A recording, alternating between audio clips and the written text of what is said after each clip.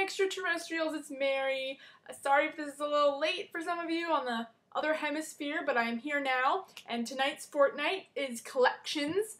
This is going to be a quick video, but I thought I would share with you a couple things I collect. I have a few small collections. I used to have a ton of smiley faces, like my room was covered in them, but now I just have a few small things. I also have a tiny collection of old cameras. I'm definitely expanding on that one.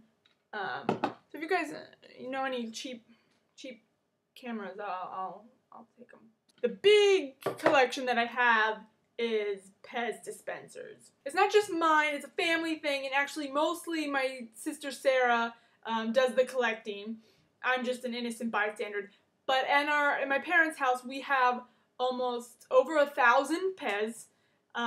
You click here to see a video I made a few years ago about Pez. It's not really about our collection, it's just a cute video I made in college, but you can get an idea. But we have way more than are in that video now.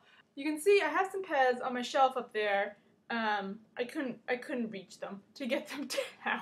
The Pez is intense. I have Pez earrings, a couple Pez t-shirts. And the Pez is fun because our whole family kind of is into it, sort of. It started when we were in school. We were just tired of our mom getting the same Pez for Christmas and Easter. Like, it's always a Christmas Pez or a Halloween Pez. So we decided we're going to get new ones and then hold on to them. And then it just kind of blew up and their walls are covered in them. And I think my sister has paid probably $100 for one Pez. Like, which in the Pez world, that's a lot. Like, it's a Pez. It costs $1. So... and that's for, I think, a camel. It might have been a camel whistle. So they have some that are really cute, and I like them. So that's what I collect. This is actually the first time the rest of the Tilby crew is hearing the theme that we kind of just decided today. So I look forward to hearing about all your collections if you have any. And let us know in the comments what you guys collect. Oh, guys. I have been chosen as a contestant on this season of Tube Trials. If you don't know what that is, I will put links everywhere, including in the doobs.